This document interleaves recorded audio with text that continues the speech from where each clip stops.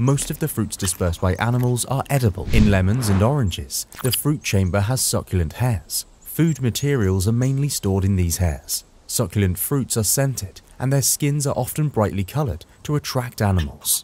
For example, the peel of orange contains glands which produce a scented and rather volatile oil to attract animals. The whole fruit may be eaten by animals such as birds, bats, cats, dogs, etc. The small and hard seeds are indigestible and may be excreted far away from the parent plant.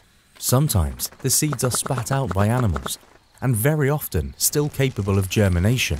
In other cases, the animals carry the fruits and only eat some part of them, then leave the seeds behind to germinate. Some dry fruits, such as xanthium, can also be dispersed by crossing animals. Fruits adapted for this method of dispersal possess hook-like structures by which they can adhere onto the fur or skin of animals passing by.